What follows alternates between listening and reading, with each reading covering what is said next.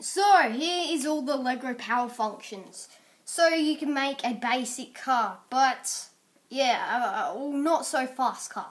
Well, that's why I'm gonna get a RC motor, so I can power my cars, my RC cars, quite fast. But this is relatively fast, so I'll manage. So don't worry, I'll still make some videos about these weird little things. But anyway, I'll teach you all about them. So this is the battery box. This is what powers all your motors and all that shaz. So yeah, it takes 6 AA's, as you can see, a lot of AA's. That's the only bad thing about this stupid thing. But anyway, yeah, so there's a on-off switch. It goes that way or that way, backwards or forward. You can do anything.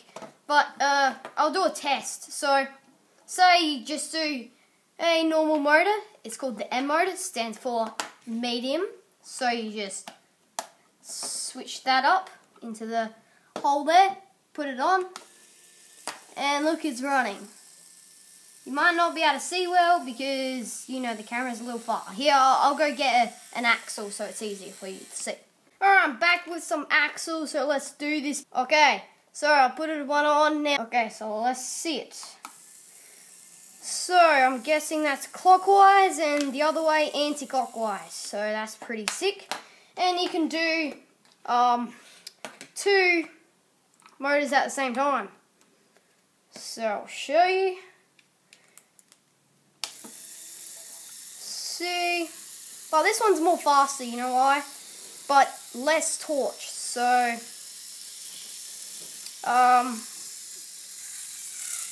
this one's more easy to stop, and this one's harder to stop.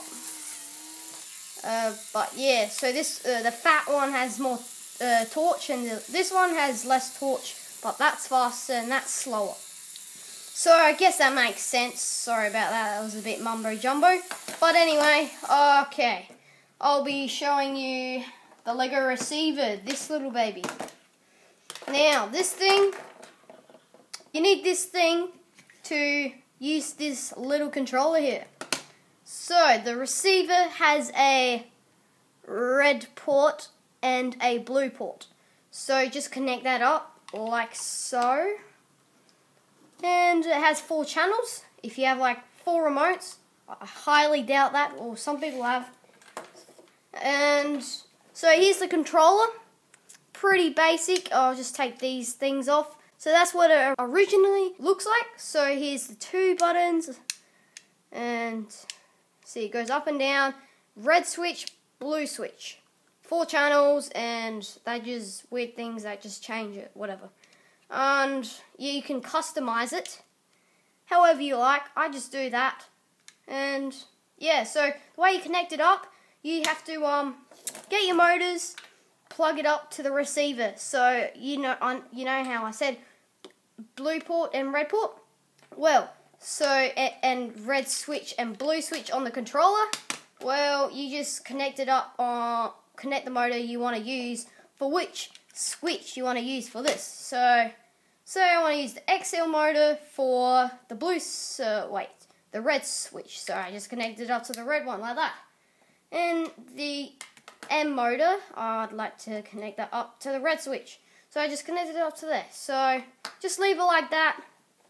Pretty simple. And then let's test it out. Just turn it on and let's do it. Whoa, it's moving. Alright. Now let's do the other one. Wait, I'll just leave it like that. So do you see it?